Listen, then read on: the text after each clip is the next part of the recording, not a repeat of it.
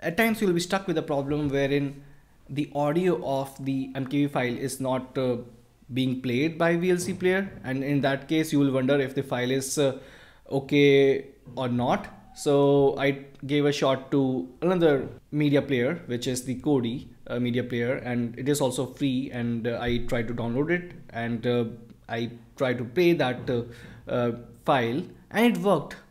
So the audio was audible, and so I could just watch the movie which I downloaded from torrent, and that is something which I wanted. So just in case you are stuck with a problem wherein the audio codec of MKV file is not understood by VLC player because of some reasons, maybe it is not the codec is not supported by VLC player, then you can give a shot to Kodi media player, which is also free and can be downloaded instantly, and then you can just try playing that file again, and maybe this time you will be able to hear that audio of the MKV file.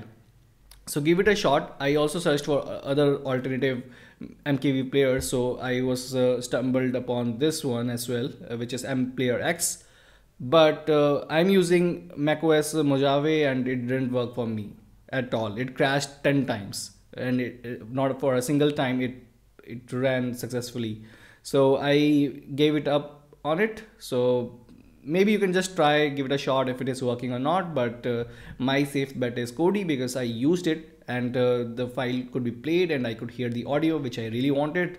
So Kodi is great for me, and hopefully for you as well, just in case you are stuck in that problem wherein you cannot hear the audio of the MKV file.